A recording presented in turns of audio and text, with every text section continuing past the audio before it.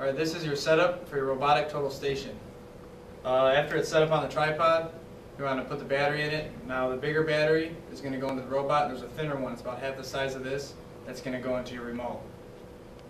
It goes on the left side of the instrument, it's facing you, and take the door out. You want to make sure that the contacts are up and out. Clips into the door. Make sure the door, push it in, there's a spring in there, and then lock it. On the other side, we have a door, flip down door. Same thing with the lock, door comes out. This is your memory card, removable. Now we can use this memory card, we can put it into card readers. This is an internal card reader on this computer. Put it in there, it reads just like your SD cards or like a USB. We also have external card readers that plug into USB ports. Now when you put the card in, you want to make sure that it's in the right way. If it's not in correctly, the door won't close. Lock it in.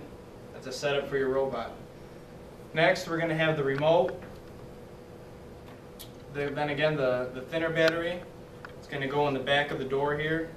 You can see on the back of this, we also have a storage for the stylus.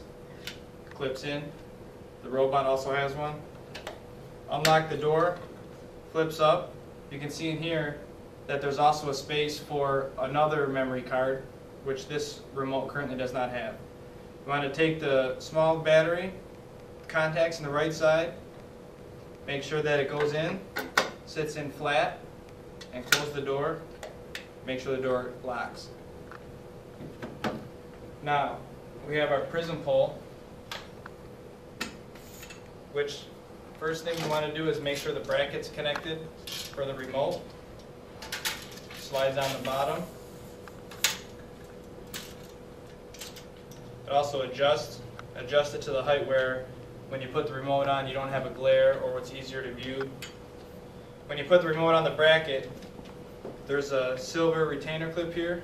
It's like a spring-loaded clip. It's got to go on the bottom of the bracket. There's a hook there. Put the clip on there, make sure it's on, reach underneath, and make sure that the remote goes forward and clips back so it doesn't come off.